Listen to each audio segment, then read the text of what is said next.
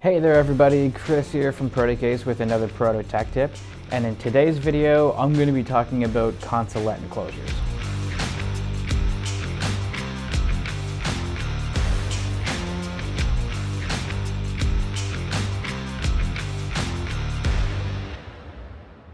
So here at Protocase, we custom manufacture just about every kind of electronic enclosure. Because we're a lean, fast manufacturer, we can make your enclosure design in the dimensions that you need in the exact quantity that you require.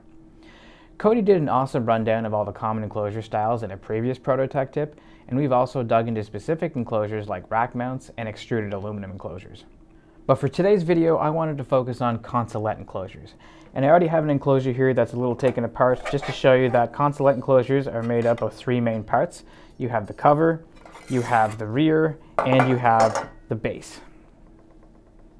Consolets are typically used for mounting small control or instrumentation devices where the desirable access requires 30 or 60 degree surfaces. These types of enclosures are popular for interface systems as they can contain screens and keyboards for use of an operator. The angled face makes this setup ideal. Consolet enclosures can also be mounted on either of the two sides for placement on desktops, pedestals, or other flat surfaces. For example, you could achieve an ergonomic setup style for a machine operator, perhaps if they had to view a screen and type on a keyboard or input buttons on the below face. Consolets do come in a few different variations. The standard Consolet style has a cover with a flat top, an angled face, and a vertical face at the bottom.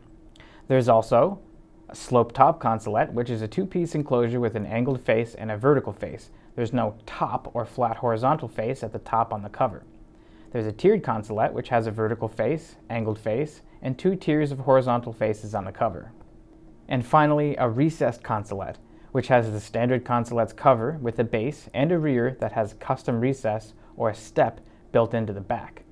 All of these Consolet styles are available in our free CAD design program called Protocase Designer and on our template generator on our website. And as with all of our custom enclosures and parts, Consolet enclosures can be finished with one of our many finishes in order to get the look and functionality that you require.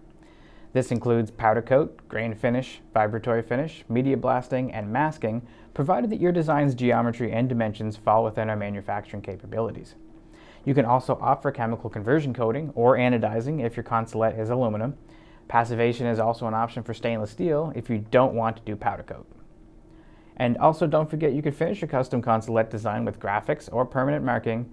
And here at Protocase we offer direct digital printing, silk screening, laser engraving, machine engraving, and also dot peening. You can also combine the Consolet style with our 1U and 2U extrusions to make an extruded Consolet.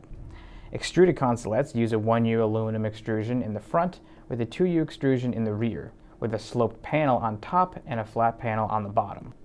Just like a standard Consolet, extruded Consolet enclosures are ideal for mounting control or instrument devices on a sloped surface. Plus, you can use the extrusion's grooves for easily mounting printed circuit boards within the enclosure itself. You can learn more about this in one of our Proto Tech Tip videos called Custom Extruded Aluminum Enclosures, where I give a rundown on the different enclosure styles that are available using our extruded aluminum. Or you can visit our website if you're more of a reading type.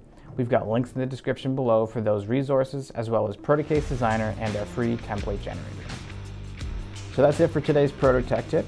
Thank you all for watching, and make sure to subscribe and comment below with your feedback. We'll see you back here again next week.